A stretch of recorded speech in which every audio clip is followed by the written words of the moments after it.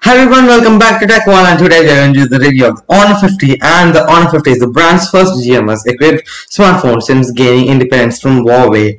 And Huawei sold off its Honor sub-brand last year, allowing the latter to forge out as its own independent company. Importantly, the move enables Honor to revisit old partnerships such as Google and Qualcomm, which were sorely lacking from some of the brand's recent releases.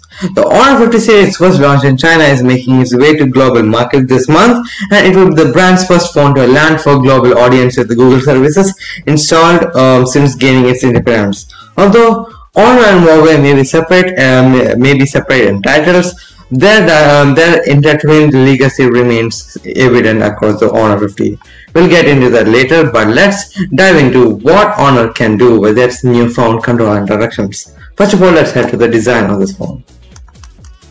Yes, as we go for the design on this phone, it's a special edition of the Honor called colorway of the Honor 50, and it's actually having a very good design. And although I am not exactly what the statement is, I'm not exactly sure what the statement of the design is, but I think it's very good and I like it. So it comes in colors like frost crystal, emerald green, and midnight black, and other colorways too. So the phone's camera is equally eye-catching, although again not necessarily good in ways.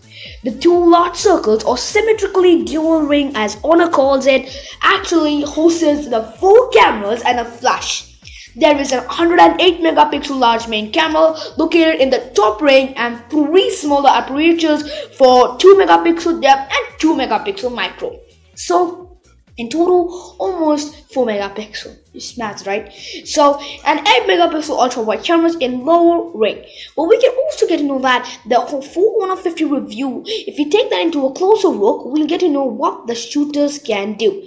As we know, it's actually having a very good design, and also, I'm not sure about the symmetrical design, but it's good, as Huawei's Mate 40 also was having about a symmetrical design.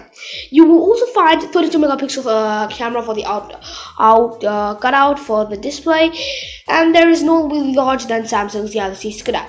And also for the front-facing cameras, does take pretty good selfies. And also it's having a very good package or display package boost, which is from 2340 into 1080 OLED panel with 120 Hz refresh rate for a buttery smooth animation and scrolling.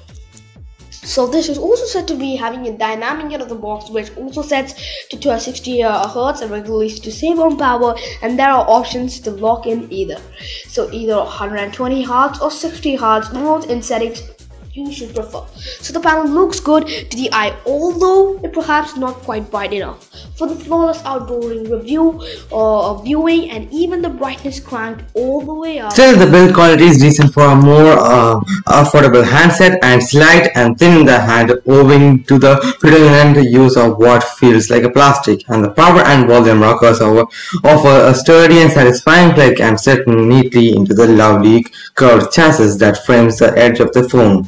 The dual speakers sound okay, but the bulk of the volume emanates from the bottom of the handset, producing what sounds like a lopsided presentation. And there's a responsive in-display fingerprint scanner, but no IP rating for dust or water resistant in this phone. And early impressions of the Honor 50's design suggest a bigger focus on the style, although the package isn't exactly lacking substance either. However, there's a few corners being cut to keep the price down. Just please don't buy the special edition, the colorway, unless you really love the blink. Now let's head to the software, and the software you get the return of the Google story. Yes, so now as we go for the software of this phone, we'll be going to know that this software is actually a very good software. And as we know that the software is also can be like the return of Google. So I'll be saying that in detail manner. So if you have used or like if you guys have used a Ryzen Honor or Huawei smartphone, you feel right at home with the Honor 15 Magic UI 4.2 software based on Android 11.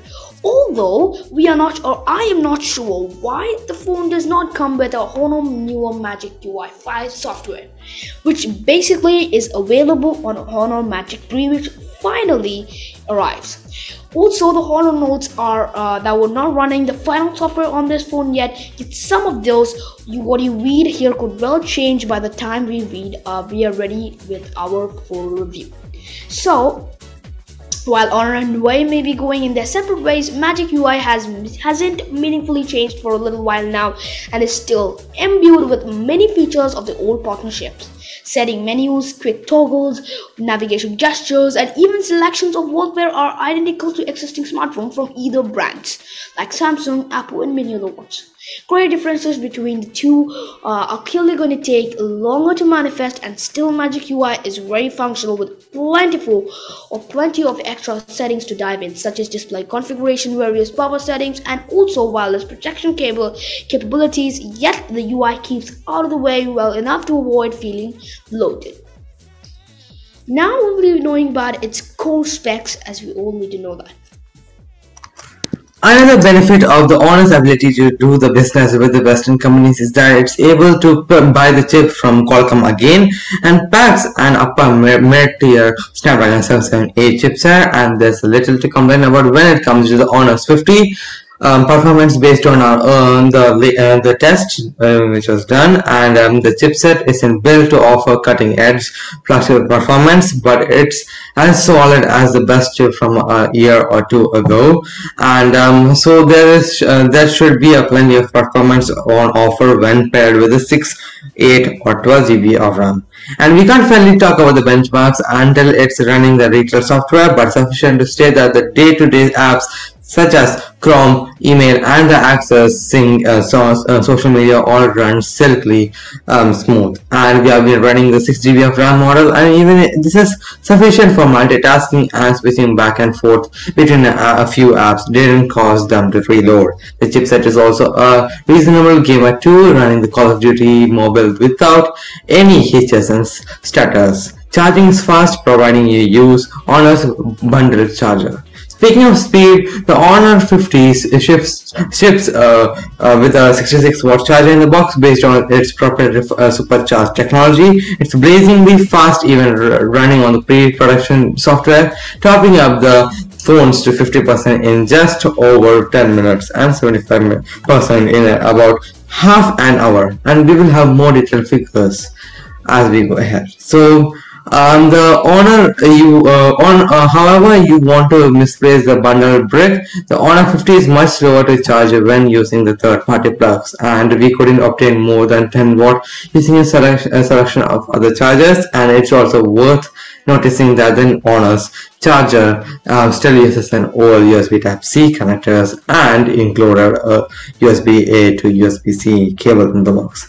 Now let's talk about the general specification in a tabular form, so that you can get a little more easier way how this phone is looking like, and how what this phone is having: the display, processor, RAM, storage, cameras, battery, IP rating, software, dimensions, colors, and security. So let's go with it. So as my person said, we'll be knowing more and more about this Honor 50. So if you guys have not known, that it's actually mentioned, the processor of this is actually Qualcomm Snapdragon 778 5G, and with a RAM of 6 GB, which can extend to 8 GB to 12 GB RAM, and also storage, which is 128 GB to 256 GB. The quad camera, there are quad rear cameras, which is having 18 megapixel, 8 megapixel, 2 megapixel, which is macro, and 2 megapixel, which is depth, and also an 8 megapixel ultra wide, 180 megapixel wide. And also there is a front camera which is having a 32 megapixel, as this is old G6. IP rating is none, and the battery is a 4300 mAh cross 66 watts wired charging, and also software which is shipped with Android 11 Magic UI 4.2, dimensions which is 160 into 73.8 into 7.88 mm, 7.8 mm, 175 grams. The colors get also improved: emerald green, forest Crystal Midnight Black and Honor code as mentioned earlier, and the security, which is the important part of this phone, which is face recognition and in-display fingerprint scan. So if you guys like our video, subscribe, like, comment, and turn on notification because you guys will get exclusive content and entertaining videos and also interesting facts about phones, mobiles, laptops, and AirPods and extra. So you guys will be loving our videos and also support us more, so we'll be giving you guys entertaining videos. That's all. My name is Jonas. My name is John. We are Tech Wolves, and we'll see you next video. Until then, stay safe and Goodbye.